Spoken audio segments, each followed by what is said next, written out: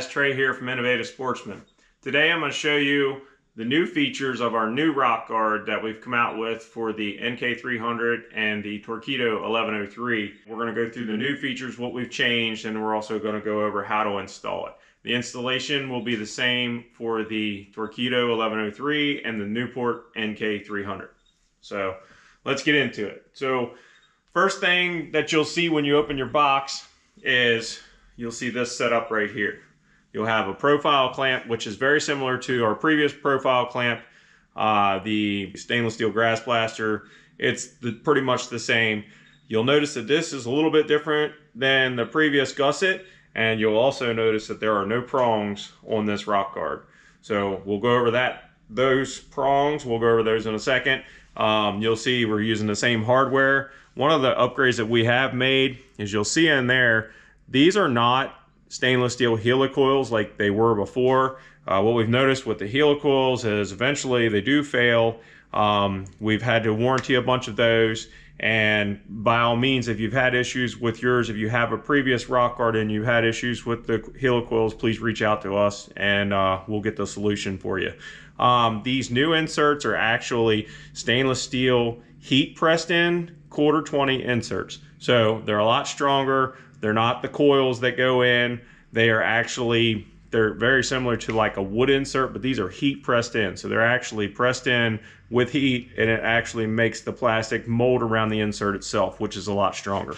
So similar profile, gusset's a little different, still 1/4 inch. And that's the first piece that you'll get to when you open the box. Now, the second and third pieces, these are your new prongs.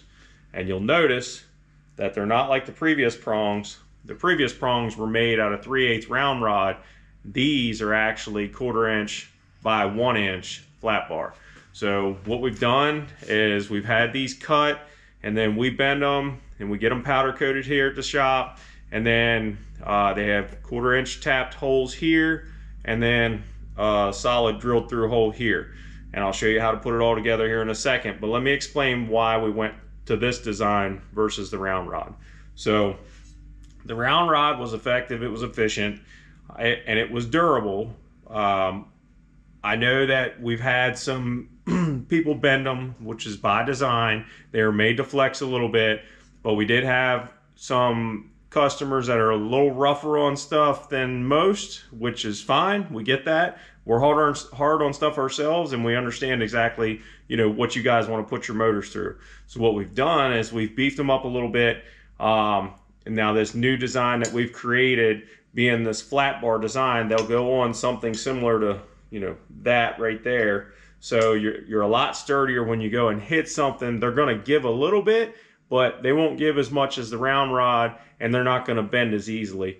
If you ever do bend or damage one, these are removable, and we will have these available to purchase separately. Or obviously, if it's a warranted issue, if it was defective and it failed when it shouldn't have, we will honor that as well. So without further ado, we're going to go ahead and put this thing together. So you start by taking the screws out of your profile clamp, and to install this rock guard, you only need a 5/32 Allen wrench, because that's what all the screws are. They're the same. So we'll take these out.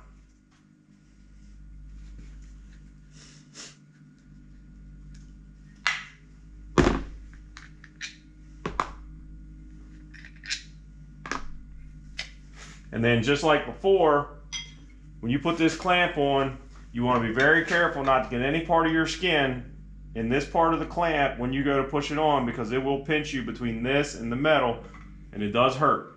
I'm speaking from experience. So when you push it on, you want to keep your hand open, kind of wiggle it on, and it pops on. Like I said, don't get your finger, your skin, or anything in there, because it will pinch you. After you do that, second part, you're going to put this on. I do want to go over right now that when you're installing this, if you put it on like that and you try to turn this prop, there's a very good chance it's going to rub on this blade right here. Now, that's just the way it's designed, because it's actually not all the way up on there yet. It'll draw up on there once we put these bolts in and draw this down. It's made so that it draws down tighter than the previous rock guards, so we don't get that profile clamp sliding up and down the profile. So we just line these holes up. And then we want to get both bolts started before we start tightening them down. Oop. It's like every time I make a video, I'm dropping wrenches on the floor. So I got them both started, and we're going to go ahead and draw it down. Make sure that this piece is pushed all the way down as far as it'll go. And if you notice the blade, you know, if it's rubbing the prop a little bit where it's pushed down too far, you can just pry up on it a little bit with the screwdriver to get the right clearance that you need. Sometimes when we bend them here at the shop, we might overbend them a little bit.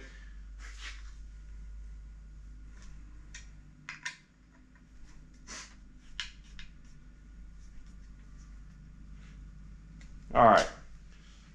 Once you get that fastened on there, this whole thing's not going anywhere. You want to grab both of your prongs, and the bolts will already be in the one.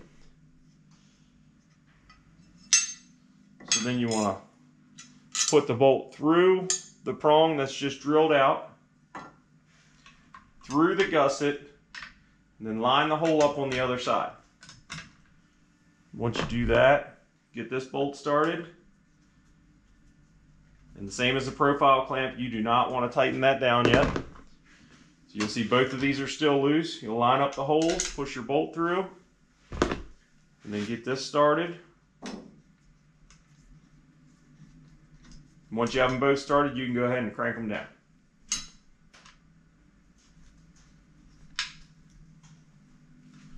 All right, installation complete. Really quick and easy. I'll show you what this thing looks like on there.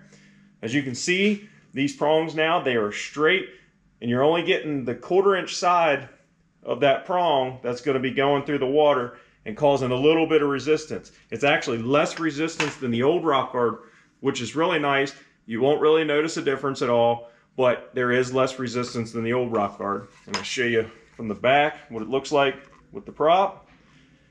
It's below the prop, and it's wider than the prop, and also that stainless steel blade is supposed to be pretty close like that. Keep those grass and those weeds off of your prop.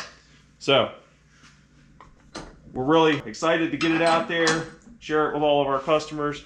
We're always trying to improve something, make it a little bit more efficient, easier to install or easier to replace parts on it. So I think we've accomplished that here, and we're excited to hear your feedback on this product. As always, thanks for watching the video, and we'll see you on the next one.